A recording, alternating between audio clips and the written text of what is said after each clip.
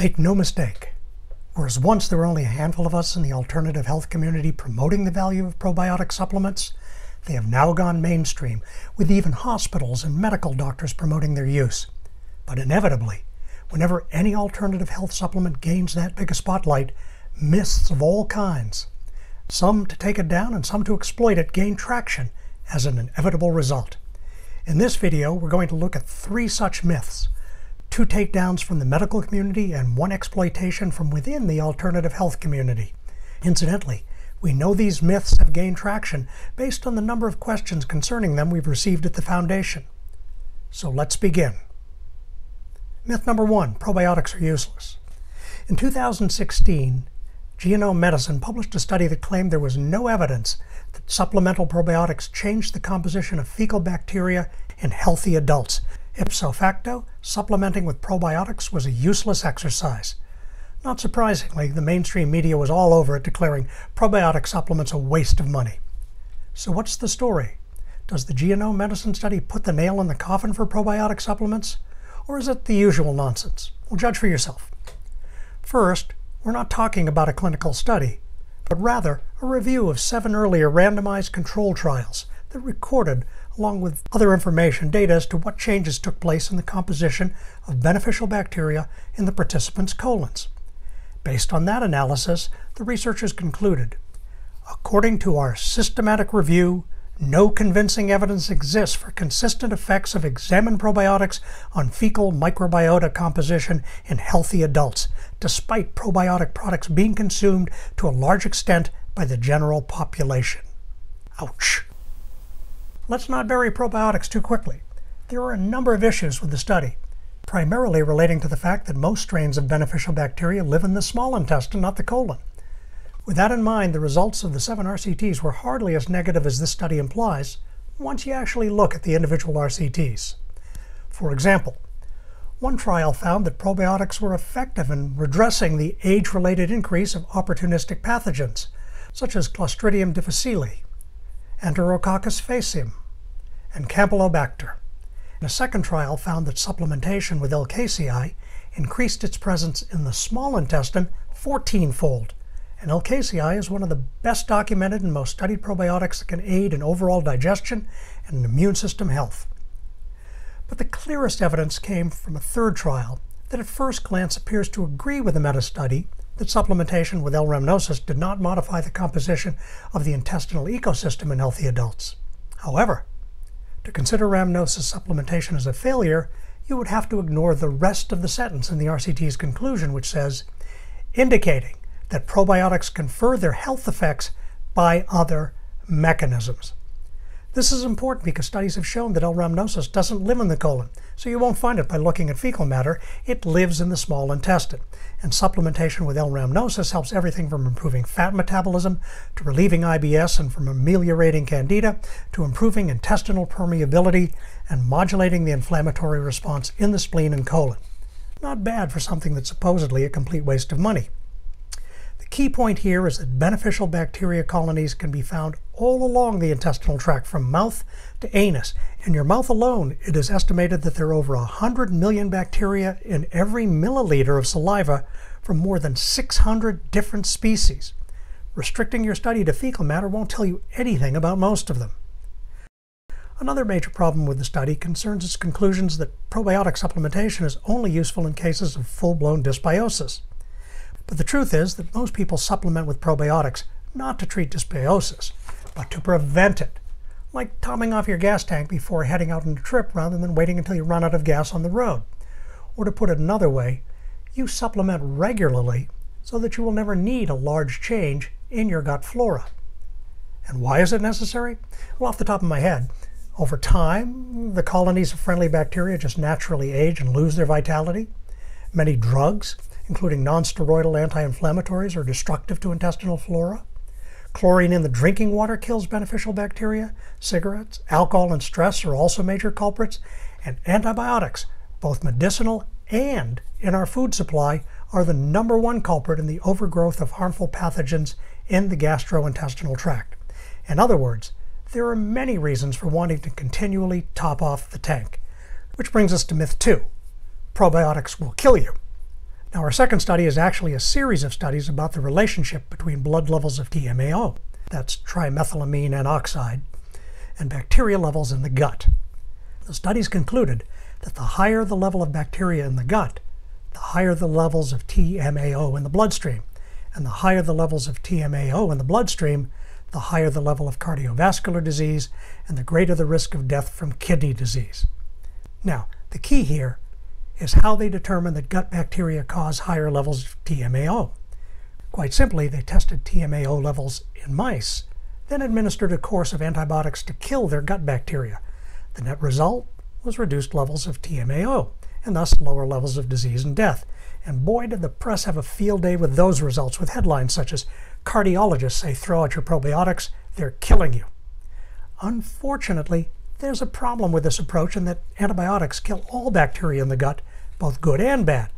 So, although killing all gut bacteria lowers TMAO levels, when you look at gut bacteria one at a time, you get a completely different result. For example, a 2014 study published in Symbiosis found that supplementation with lactobacilli bacteria actually helps prevent cardiovascular disease. Just the opposite result, if you will. So, what are lactobacilli? In fact, they're all the bacteria that have an L in front of their names, including L. acidophilus, L. salivarius, L. plantarum, L. rhamnosus. More to the point, a 2016 study published in MBio found that not only lactobacilli, but also bifidobacteria specifically inhibit TMAO production in the body. So, to be clear, and contrary to how the press represented the study, a good supplemental probiotic formula does not increase TMAO levels. On the contrary, it both lowers them and crowds out those bacteria, such as E. coli, that are likely to raise them. The bottom line is that whatever bacteria are causing TMAO levels to rise, it ain't the ones you find in most supplements. The bottom line is that killing all bacteria in the gut is truly throwing out the baby with the bathwater. In other words, although TMAO and some species of bacteria such as E. coli may be a problem, supplementing with beneficial bacteria is anything but. Now, myth number 3 is that there's a simple test to tell if your probiotics are working. Unlike the previous two, this one comes from within the alternative health community, or at least from some companies within the community selling probiotic supplements. What they've done is add yogurt cultures, mostly L. bulgaricus, to their blend. Then they tell people to compare their supplement to others by trying to make yogurt with the supplements. If it doesn't thicken the milk like theirs does, then it's dead and not working. But this is a totally bogus test. Consider some other foods that are extremely high in probiotics but do not thicken. Kimchi juice, sour pickles, sauerkraut juice, kombucha, miso, Rejuvelac. These are all powerful probiotic foods and not one of them is yogurt-like. Add any of them to milk and they're not going to make yogurt. Thickened yogurt is only produced by a small number of probiotic strains, such as bulgaricus. But other than being misleading, is there any problem with adding yogurt cultures to a supplement so that you can fool customers? And the answer is yes. While it's true that bulgaricus is beneficial, it's just not as beneficial as some of the other strains usually found in supplements. And there's only so much room in a supplement. The more yogurt cultures you add so that your supplement can make yogurt, the less room you have for more beneficial strains such as acidophilus, salivarius, and bifidus. It's simple math. Unfortunately, this myth has taken hold in the alternative health community. At the Foundation, we've actually been contacted by a number of people who've been told by their naturopath doctors to evaluate their probiotic supplements in this way. Shame on those doctors for being fooled by marketing hype. Really? They're not going to recommend kombucha or Rejuvelac because they don't make yogurt? Shame on them for making recommendations without doing their due diligence. But enough of that. Let's begin to wrap things up here. To be sure, many of the so-called probiotic foods and supplements being marketed today aren't worth very much in terms of health. They contain either the wrong cultures or too few live cultures. On the other hand, there can be no true health or recovery from disease unless you have colonies of over 100 trillion beneficial microorganisms flourishing in your intestinal tract, from your mouth to your anus, aiding in digestion, absorption, the production of significant amounts of vitamins and enzymes, and working to crowd out all harmful bacteria, allowing them no place to gain a foothold. Supplementation with a good probiotic is mandatory to raise your baseline of health and strengthen your immune system. The Benefits of a probiotically optimized intestinal tract include lower cholesterol, inhibition of cancer, protection against food poisoning, protection against stomach ulcers, protection against lactose intolerance and casein intolerance, enhanced immunity, protection against many harmful bacteria, viruses, and fungi, protection against candida overgrowth, prevention and correction of constipation and diarrhea, ileitis and colitis, irritable bowel syndrome, and a whole range of other digestive tract dysfunctions, improvement in the health and appearance of the skin, better nutrition from improved absorption and the internal generation of B vitamins, and protection against vaginosis and yeast infections. A good probiotic formula is absolutely essential for long-term intestinal health and long-term pathogen control. There are many beneficial bacteria that can be contained in a good probiotic, but two are preeminent. To maximize the probiotic benefits, look for a formula based on these two. L. acidophilus resides primarily in the small intestine and produces a number of powerful antimicrobial compounds in the gut, including acidoline, acidulfilin, lactocidin, and bacteriocin. These compounds can inhibit the growth and toxin-producing capabilities of some 23 known disease-causing pathogens, including Campylobacter, Listeria, and Staphylococci, as well as reduce tumor growth and effectively neutralize or inhibit carcinogenic substance. It is also important to note that acidophilus is the primary beneficial bacteria in the vaginal tract. When the presence of acidophilus is compromised, this allows the bad guys such as Gardnerella vaginalis or E. coli or chlamydia to take over. Next, many researchers believe that declining levels of bifidobacteria in the large intestine actually mark the eventual onset of chronic degenerative disease. Bifidobacteria benefit the body in a number of ways. They consume old fecal matter, have the ability to remove cancer-forming elements or the enzymes which lead to their formation, and protect against the formation of liver, colon, and mammary gland tumors. They also crowd out E. coli. Now, along with these two, there are several other strains worth including in your formula.